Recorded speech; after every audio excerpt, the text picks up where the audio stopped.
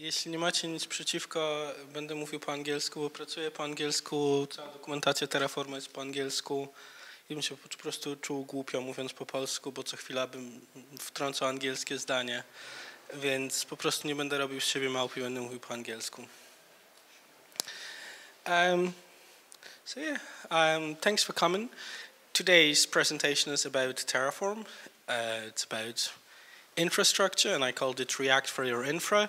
And hopefully, once you see what Terraform is all about, you'll understand why I compare it to React.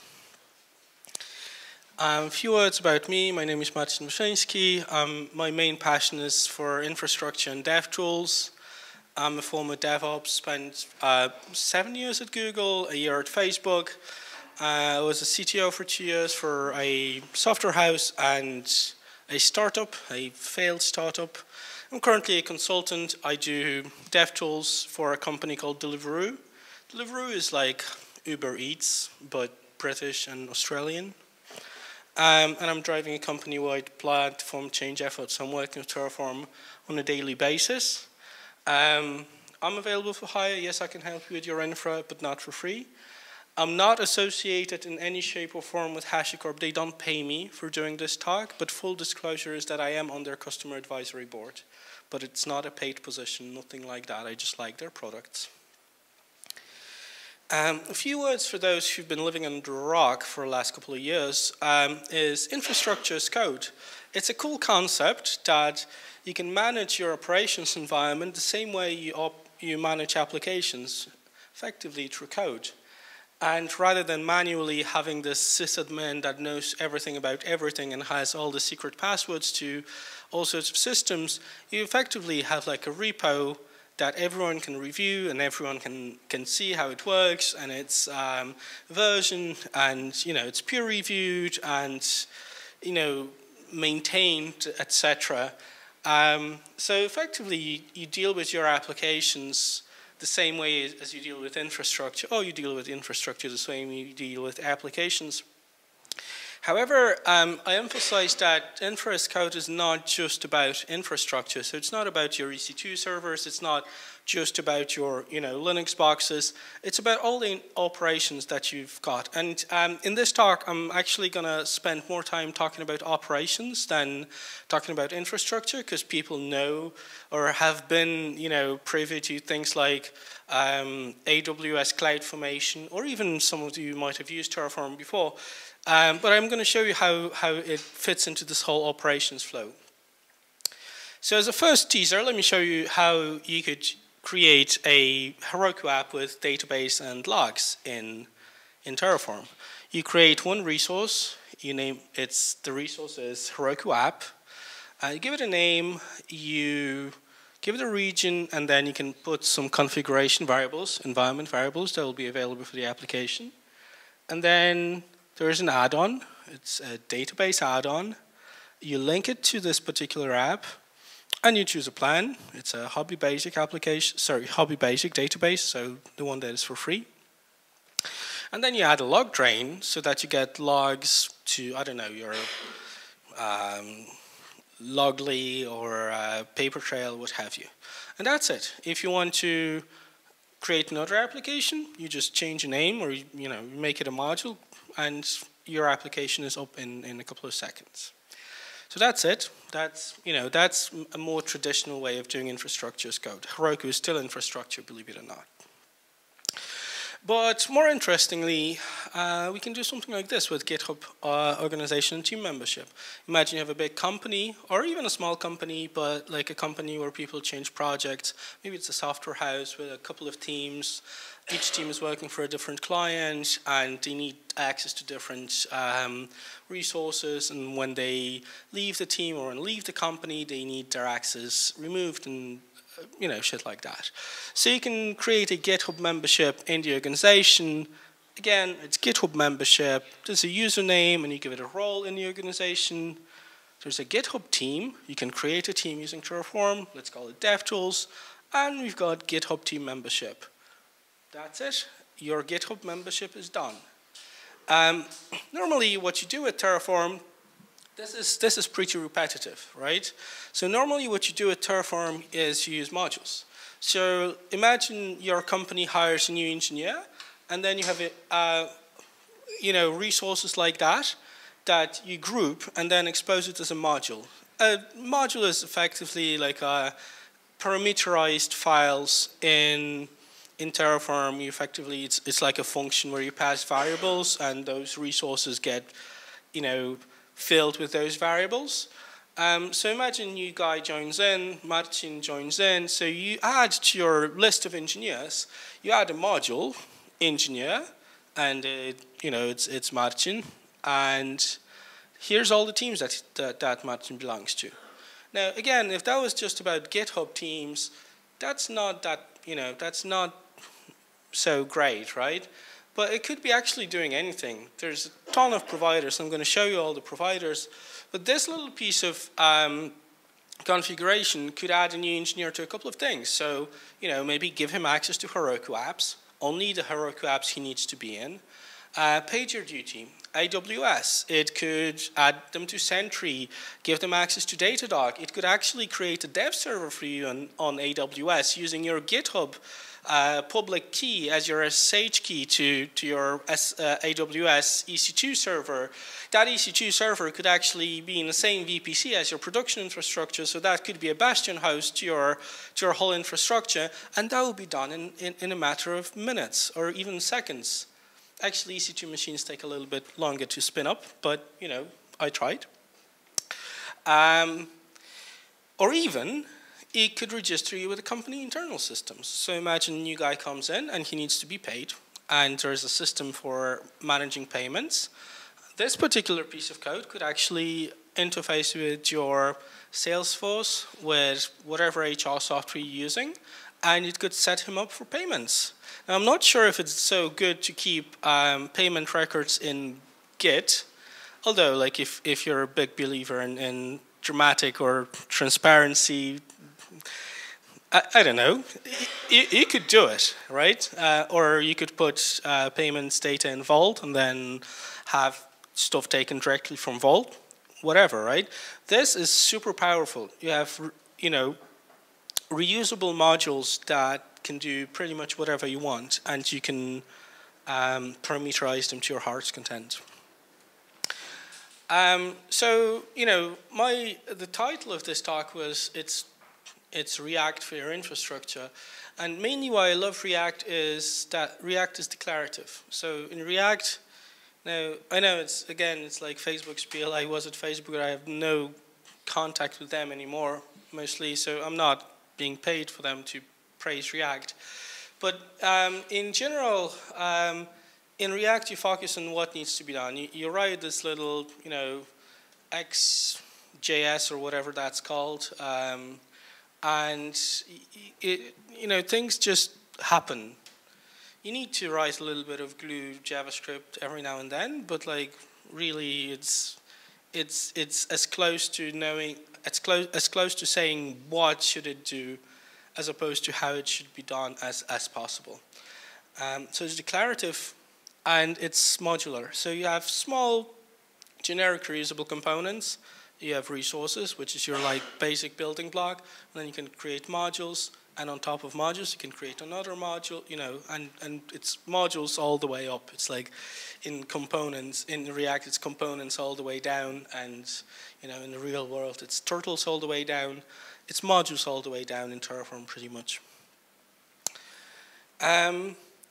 So a couple of concepts from Terraform world before I actually show you what Terraform is. Couple of concepts. One of the main concepts is providers, and providers are generally wrappers around APIs. So if you've got AWS provider, it's effectively like a Go wrapper around AWS APIs. Similar with PagerDuty, similar with GitHub. They're all effectively just repeaters to the API.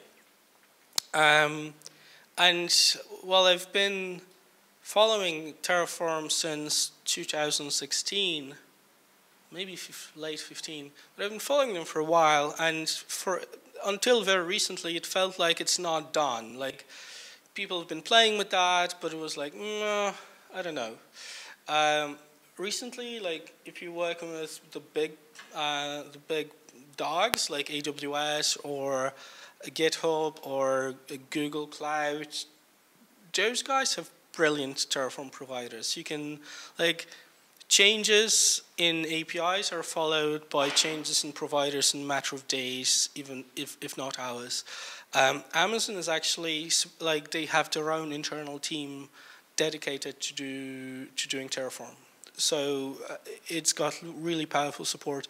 Azure is another one where Microsoft reportedly has a team dedicated to Terraform, and they even said, look, we don't want to do our own CloudFormation thing. We'll just use Terraform and be done with that. And most importantly, it's actually easy to create your own providers.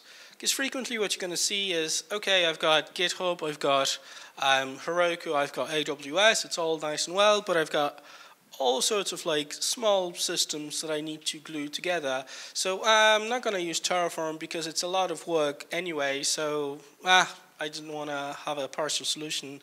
I'd rather have no solution at all. Good news is that it's really trivial to create your own provider. I'm just going to give you a taste of how to do it. And a comprehensive framework is provided and very well documented, actually. Yeah, I know. Yeah.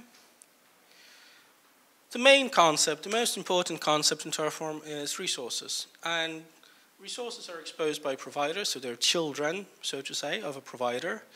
And you can think of them as resources in a RESTful architecture, right? Let's say your EC2 server. You can create it, read details, update certain things, although you can't update a lot with EC2 instance, and delete. Same with your Heroku application, same with your GitHub team.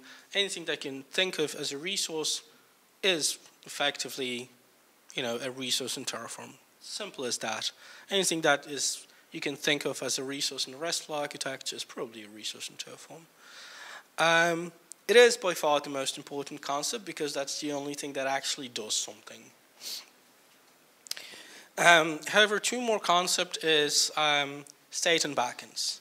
So Terraform manages life cycle of resources. By managing life cycles, I mean it creates, reads, updates, and destroys. But it only manages certain resources. So let's say you have an AWS account, and on that AWS account, a couple of teams are using CloudFormation or a sysadmin who knows everything, and until he quits, you all depend on him. But your team decides to use Terraform, and you're perfectly fine because Terraform just only cares about things that it manages. It has this file or this repository that it calls a state. And the state is just a declaration of what the world should look like. Or what the world currently looks like to Terraform, right? So when you change your code, what Terraform does, and it's the main mode of operation, is that it wants to reconcile what the world looks like based on its state and what the world should look like based on the code. So the inventory that what the world, currently should look like is called state. What the world should look like after change is the code, and then the reconciliation happens. The state file or state object is stored on the backend. And there's a number of backends possible, right? The simplest Terraform backend is a file system on your local machine. You can easily, just use a file. That's fine. Most of the time, though, you probably want to work with your teammates. So you probably, having shit on your local machine is probably not the best example of teamwork. So you might want to use something like S3, or if you're a Java person, Artifactory, etcd, Console. Console is actually their preferred way of doing things. Or if your company has a lot of money to spend, they can use their own backend called Terraform Enterprise. So that's it. The mode of operation is that Terraform is like a standalone CLI tool which reconciles differences. You tell it what the world should look like, you give it a state, and then it produces another state after changes are applied.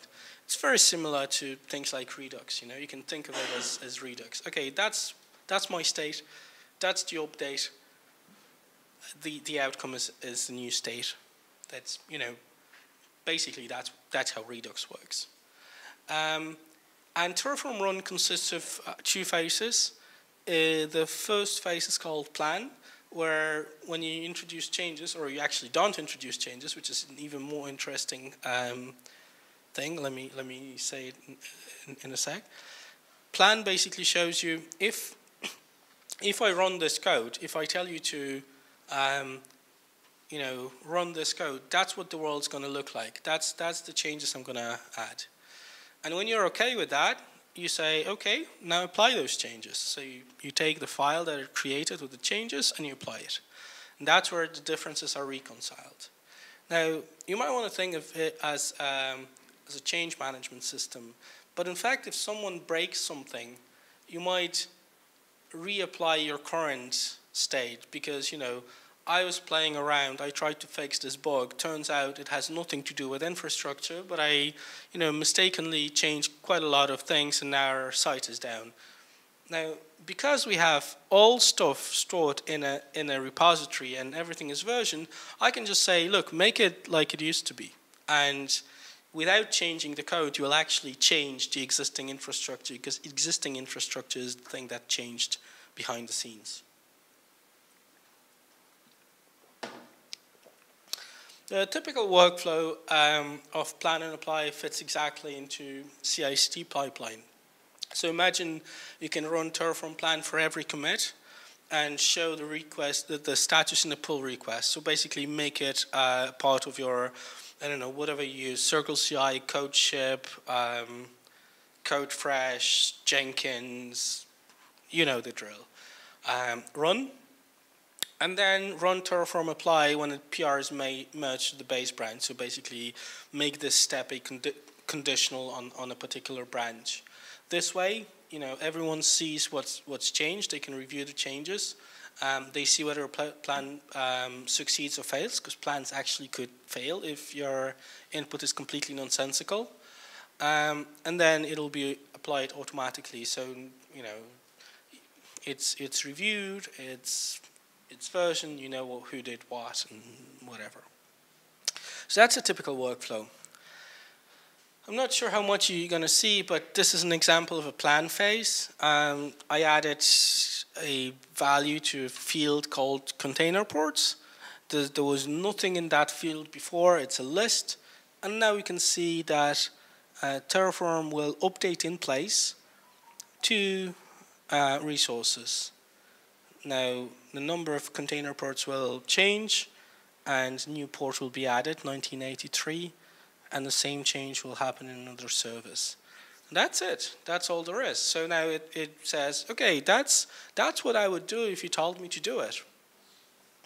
And then the apply basically does just that.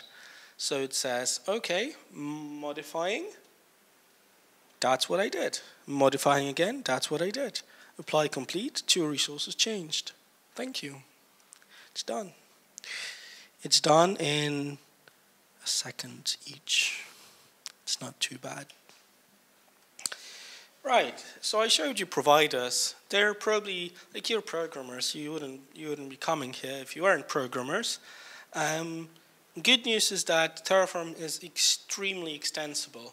Actually, why I love HashiCorp things is that there are very few of them, and they want to make a lot of money, so they allow people to do their job for them. But they also allow extensibility, so people can you know, bend their products to their will. And it's super easy to build a provider. In fact, a lot of those providers I mentioned were built by companies themselves. So Amazon builds their own shit. Azure is built by Microsoft directly, etc. In order to build a Terraform provider, you need to understand resource lifecycle. So if CRUD doesn't ring a bell, you might not want to do that. Ideally, you probably want to understand REST, because most of the APIs that you're going to work with are REST, although GraphQL, thankfully, is being more and more popular recently. You'll need basic working knowledge of Go programming language, which will take you 2 evenings probably. And you'll need intimate familiarity with the API you'll be wrapping. And that's the most important thing. You basically need to know the API, because that's what you're going to talk to. Resource and provider APIs are ridiculously simple. For a provider, you basically set a schema. So you know what that provider looks like, what fields it takes, so what configuration it takes, resources, which resources it exports, and how to configure the provider. So basically, like for all of the providers I've been writing, it's basically a matter of setting up an HTTP client with the right headers, like authorization and whatnot, and endpoint.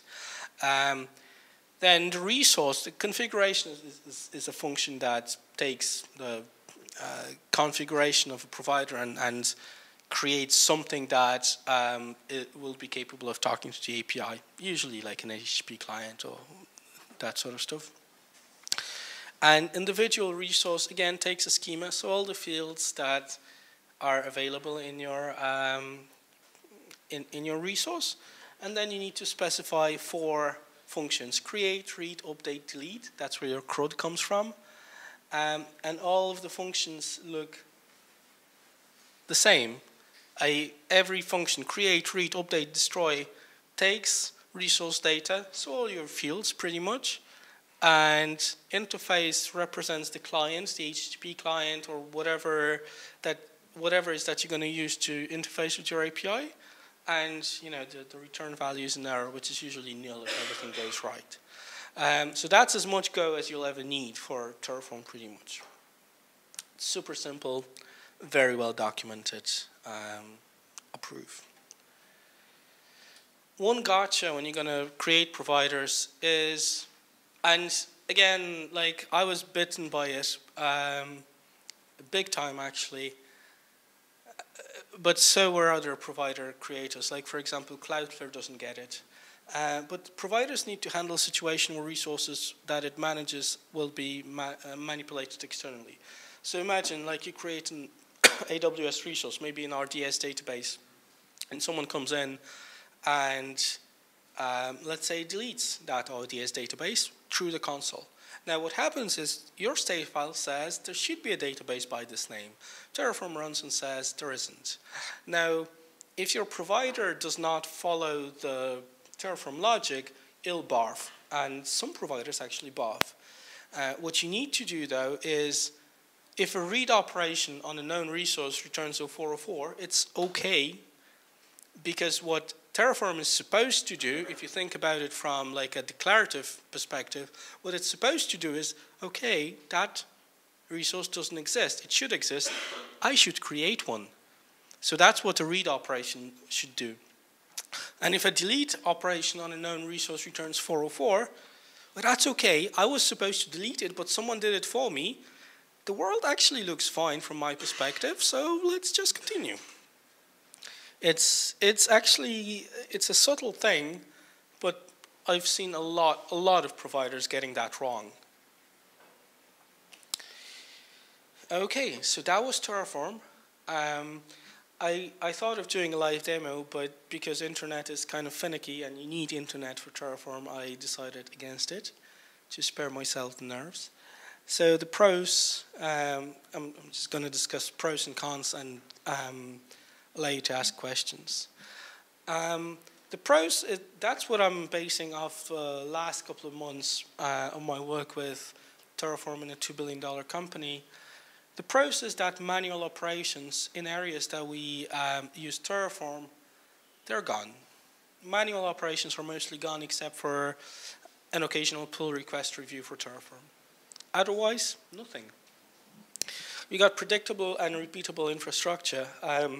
When you had an outage in Australia and someone, fat-fingered something in the AWS console and then followed up with a really bad fat finger in Cloudflare, we just run Terraform apply and had that fixed in a matter of seconds.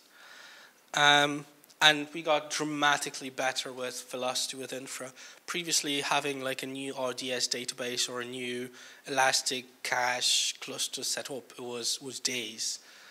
It's minutes now. So people can, pretty much shop for resources in AWS, Google, wherever they want.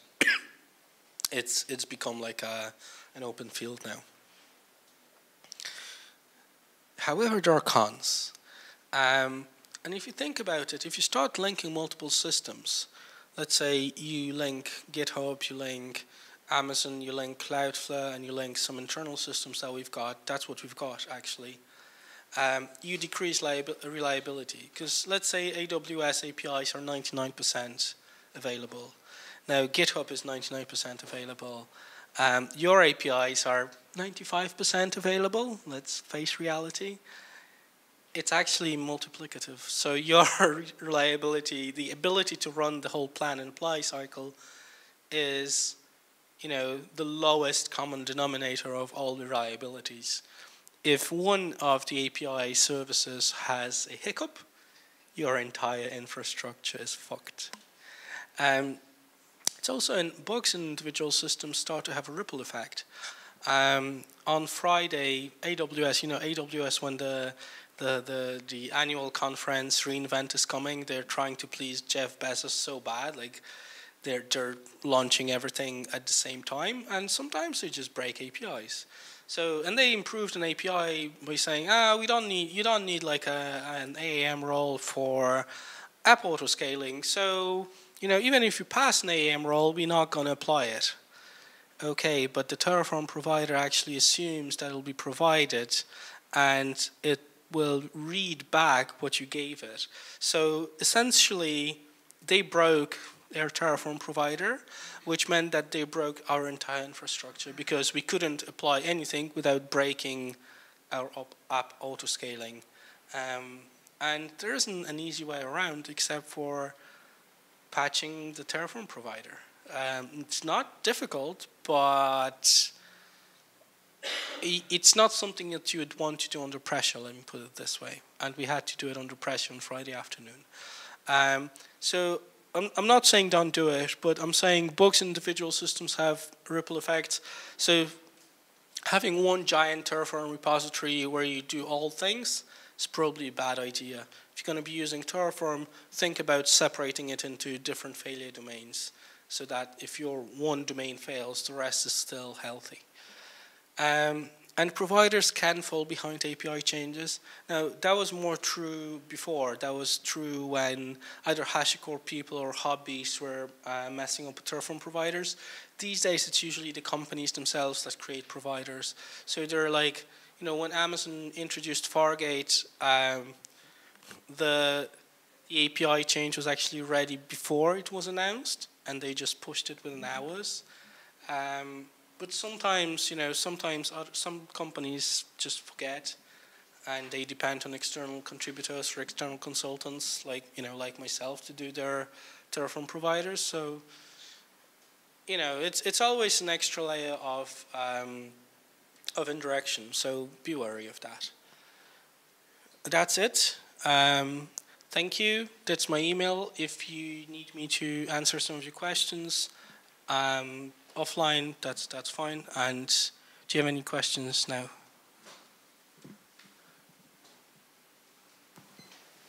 Dobrze, ja mam jedno pytanie, jeśli mogę po polsku. Spoko. Rozumiem, że teoria pewnie jest taka, że nie musi, ale praktyka jest taka, że jakby ten agent Terraforma ma najwyższe uprawnienia do wszystkiego. I pytanie, tak. Poza jakimś, nie idąc w jakiś scaremongering, ale czy to był problem kiedykolwiek z waszego doświadczenia? My używamy Terraform Enterprise, więc generalnie ten runner jest w bardzo zaufanym środowisku. Wyobrażam sobie, że jeżeli lecisz przez Circle CI, czy jakiegoś takiego, szczególnie takiego słabszego... Trzecioimprezową usługę. Tak, to... no to dajesz im tak naprawdę klucze do swojego królestwa. I ktokolwiek ma dostęp do tego projektu, może te klucze wyciągnąć, więc powiedziałbym, że to nie jest problem o tyle, o ile wiesz, co robisz, ale musisz zdawać sobie sprawę z tego, że że to jest ewentualnie słaby punkt. A praktykuje się jakieś takie rozwiązanie, w którym ten agent ma faktycznie jakoś tam możliwie przykrajane uprawnienia, czy po prostu z twojego doświadczenia w praktyce wszyscy i tak lecą na pełnych uprawnieniach? To jest to, co HashiCorp sugeruje. W praktyce, gdybyś chciał mu przykrajać uprawnienia, to z każdym typem resource'a, który byś chciał dodać, musiałbyś dodać mu najpierw uprawnienia. Wyobrażam sobie, że też ciągle to byłby problem, bo ciągle by się okazywało, że do czegoś uprawnień nie ma. Więc... I teraz miałbyś ten krok, gdzie musisz zarządzać uprawnieniami do tego agenta, tak? Ale wyobrażam sobie, że możesz, dlatego że też Terraform zajmuje się na przykład takimi rzeczami jak stworzenie bazy danych, ale niekoniecznie dostęp do niej, tak? Więc powiedzmy możesz zrobić coś takiego, że dostęp idzie przez Volta, nie? Tak. Okay. Jest to temat, tak? Jest to jakiś temat. Super. O, jest pytanie, super. Ja mam takie pytanie, czy można tworzyć zasoby, które opierają się na jakichś danych z innych zasobów, czyli na przykład tworzę sobie aplikację na Heroku, dodaję do niej bazę danych i potem chcę postawić drugą, która ma tą samą bazę, znaczy w sensie jakąś tam jakąś zmienną z niej wyciąga. Czy jest to możliwe? Tak. To jest coś, o czym de facto nie mówiłem, ale są dwa typy zasobów. Jedno, o których mówiłem, to są zasoby właśnie te resources, a drugie to są zasoby typu data. I data to są takie resources, ale tylko do odczytu. I tam możesz powiedzmy zapytać zewnętrzne, nawet możesz po prostu wykonać arbitralne zapytanie HTTP i dostać, i on to zinterpretuje jako JSON, tak? A można sobie w kolejności ustawiać, na przykład, że coś musi powstać jakoś wcześniej? Tak, jest explicit, możesz powiedzieć depends on, chyba że możesz jeszcze taki trik wykonać, że jeżeli, wiesz, że te twoje zasoby eksportują pola, więc jeżeli on robi tak zwany dependency graph, tak? I jeżeli widzi, że zasób 1 korzysta z pola, które jest wyeksportowane przez zasób 2, no to zasób 2 musi zostać wykonany, zmiana musi zostać wykonana pierwsza.